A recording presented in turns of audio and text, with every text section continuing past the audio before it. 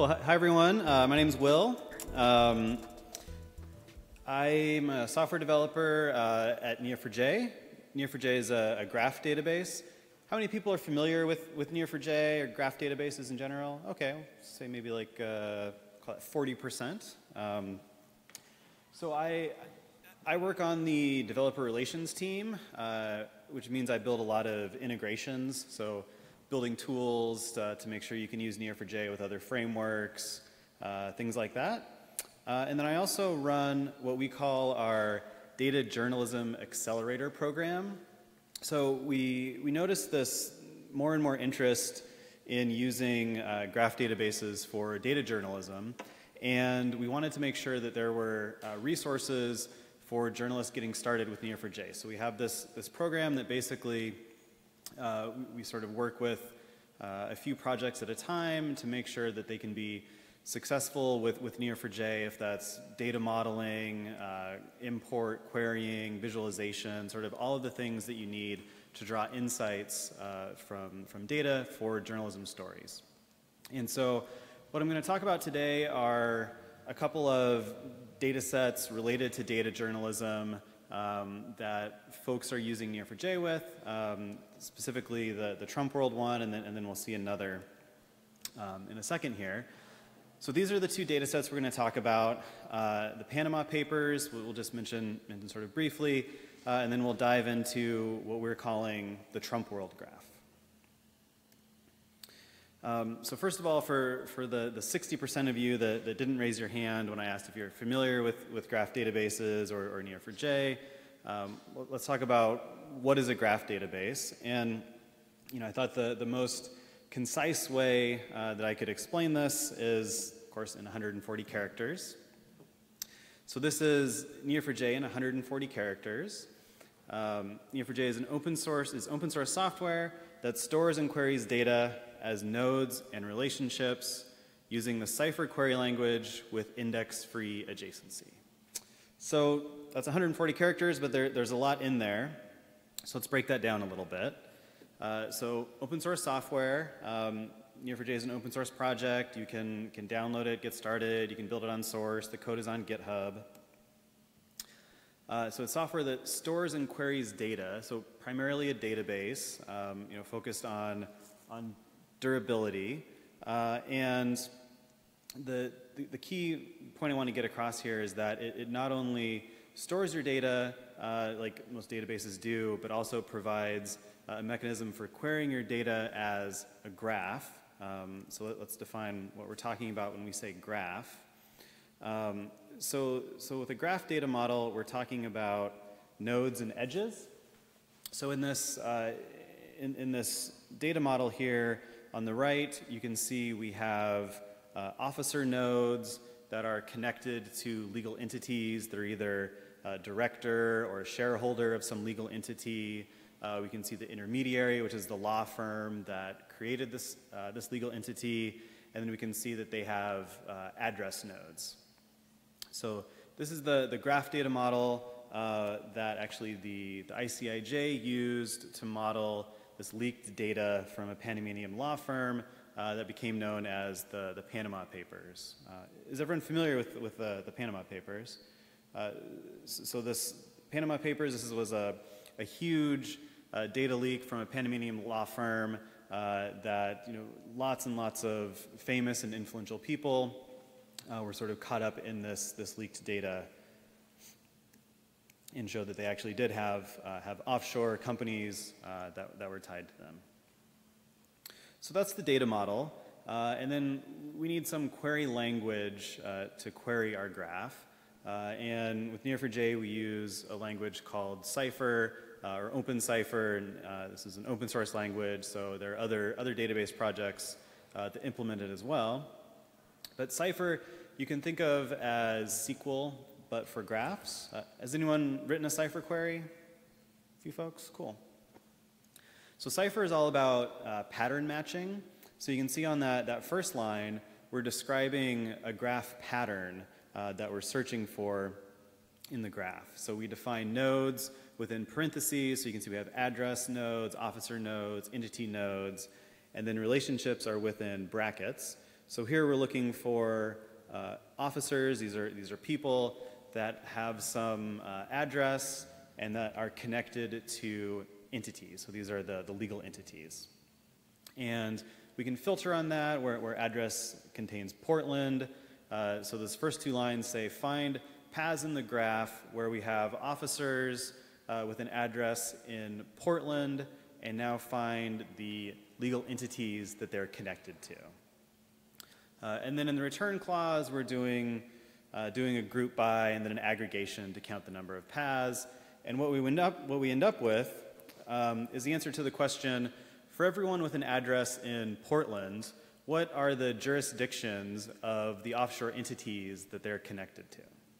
So in Portland, the British Virgin Islands is the most common offshore entity, followed by the Cook Islands. And you can see by the counts there, we don't have that many people that have offshore entities that were found in the Panama Papers data set.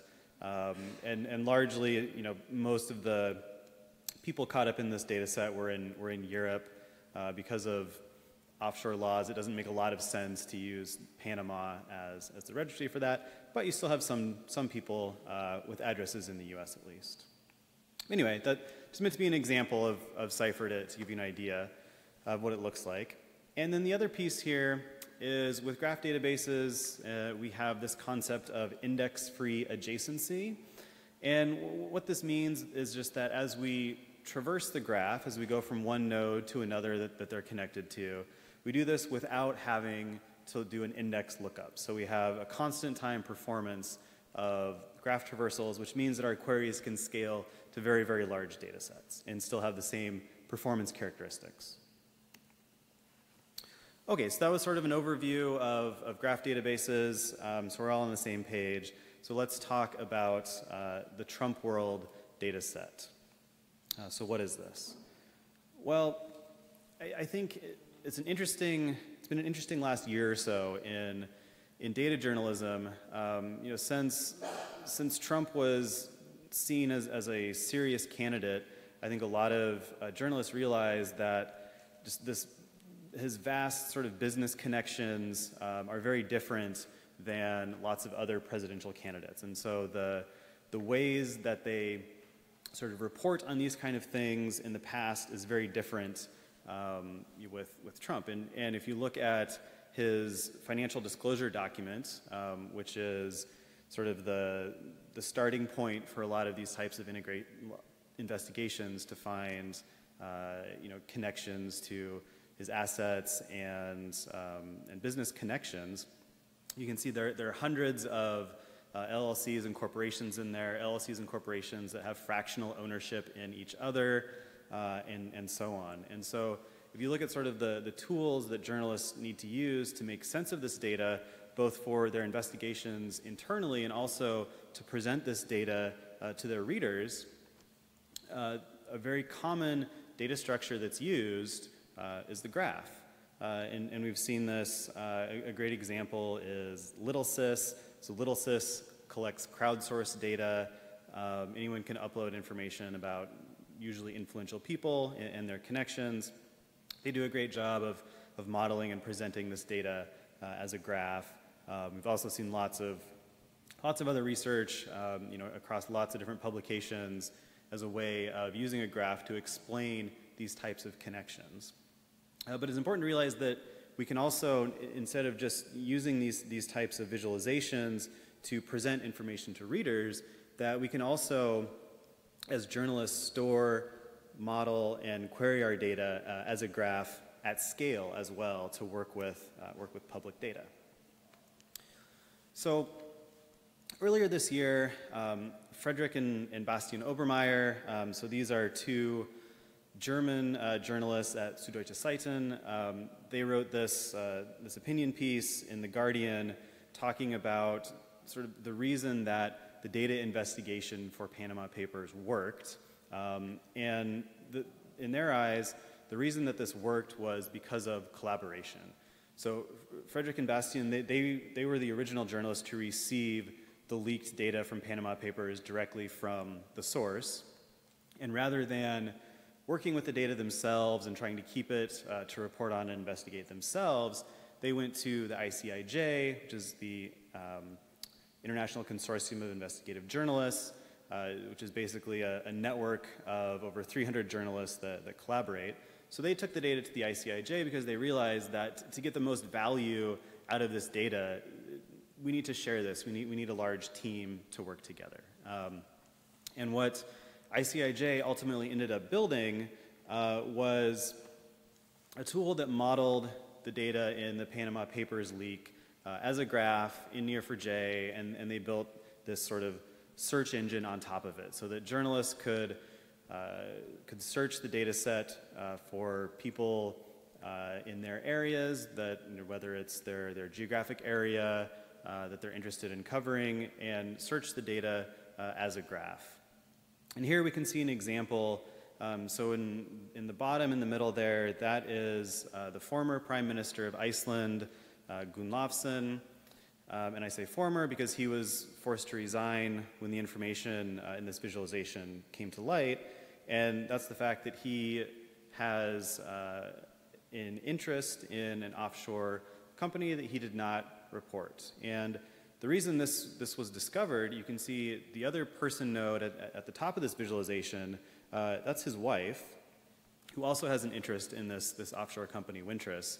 And this was discovered because they have a shared address. So off to the right, that's their address that they have in common. And so the journalists were able to see, oh, there's this connection to the prime minister, to someone, that they share the same address. I wonder if they have other connections. Oh, that's his wife. And digging into the documents further, saw that, oh, well, he sold his interest in this company to his wife for $1 and didn't really report that, and ultimately had to resign. So this is just one example of the kinds of insights you can get from this type of data when you look at it as a graph.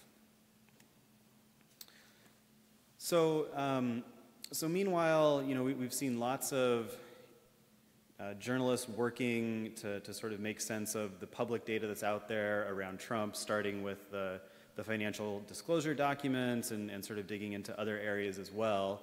But there wasn't anything like the ICIJ and Panama Papers sort of sharing data across groups publicly until BuzzFeed published what they called Trump World. And this was their data set that they had used internally to keep track of connections around the Trump administration. So people to companies and people to people connections as well. And they released this to the public in this blog post that said, hey, here's the data that we have. Please let us know, what are we missing? Please help us fill this in. And they very quickly had, I think they sort of tripled the size of their data set from other people submitting things in just a couple of days.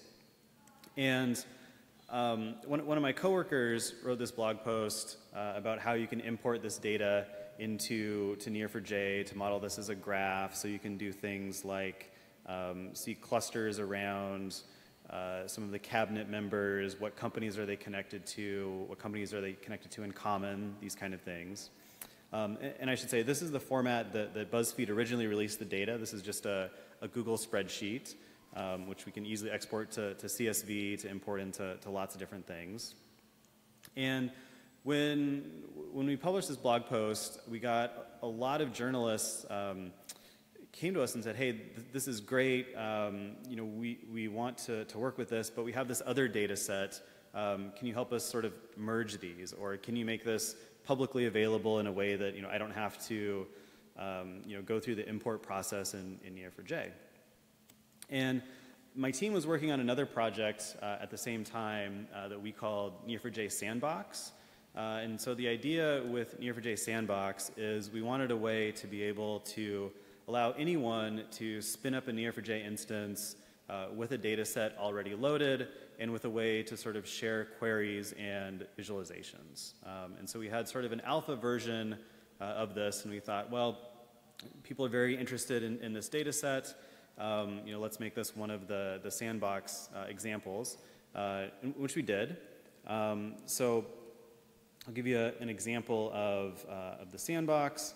So here, and you can go to neo4j.com/sandbox and just sign in with Twitter, and then you're presented with these different use cases.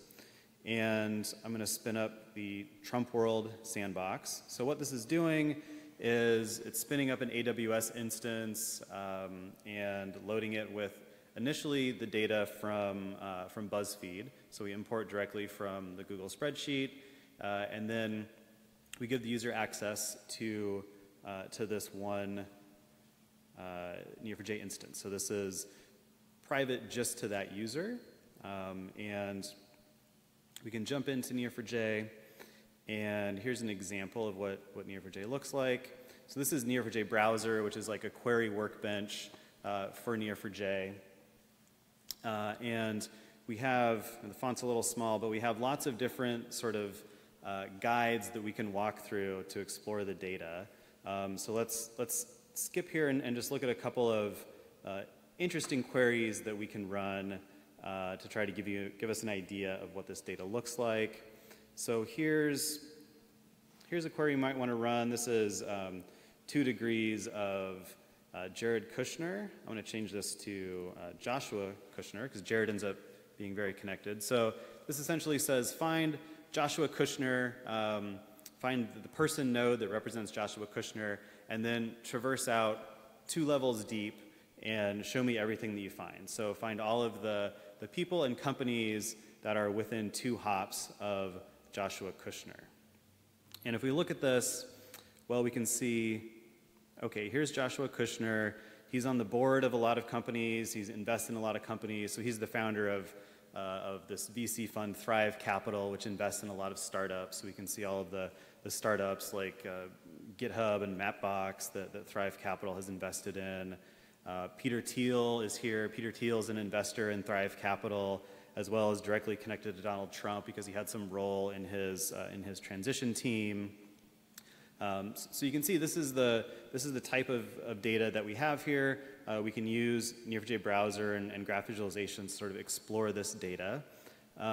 We can also do things I think are interesting to give you an idea of just sort of the connections in the data, is look for shortest paths between 2 people or between 2 companies. So what's the shortest path from Vladimir Putin to Donald Trump in this data set? And it turns out to be not a very long path.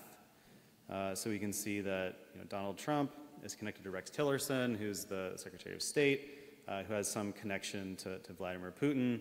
And by the way, we can inspect any of these relationships, and we can see the source document for this relationship that comes from the BuzzFeed data set. So we have 2 connections that are just 2 degrees from Donald Trump to Vladimir Putin.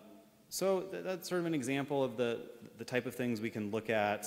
I'll share these slides later. Lots of these queries are in here. But one thing I want to talk about before we break here is just this idea of data fusion. So being able to model and query your data as a graph is helpful. I think a graph is a very intuitive data model. Cypher is very expressive. That's nice. But really, one of the big powers of using graphs in data journalism is this idea of data fusion. So a graph is a very flexible data model that allows us to very easily combine data sets. So one of the things that someone in our Journalism Accelerator program was interested in looking at were data on federal contracts. So are there any vendors of federal contracts that show up in the Trump World data set? So companies that are receiving federal contracts that may have, say, a board member or an investor who may be related to the administration. This is potentially interesting information. So what we did is we loaded this data into Neo4j. In the sandbox, there's sort of an example that shows how we can pull in the CSV file for all government contracts. We search the Trump World data set to see if there are any sort of vendors in there. And then we extend the data model a bit. So here's just one example. from a specific contract. So here's the contract. So we have a contract node that we add. So this specific contract was issued by the federal prison system, and if we inspect it, it's for lease of prison space, essentially private prison contract, that was awarded to this Merchandise Mart Properties company. Well, it turns out this is a subsidiary of Vornado Realty Trust that is an investor in the Kushner Companies. So there's some connection to Jared Kushner, who's the CEO of Kushner Companies, or was at least. And then we can see, well, the chairman of Vornado is an advisor to Donald Trump. And we can also see that the CEO of Vornado made campaign finance donations to Donald Trump as well. And it's also interesting to note that since Trump was elected, shares in private prison stock have gone up significantly on sort of the belief that this is going to be, the Trump administration is going to be beneficial for the private prison system. So it's this type of data that I think is useful to sort of dig into to see, are there potential conflicts of interest here in these kinds of things. So this is just one simple example.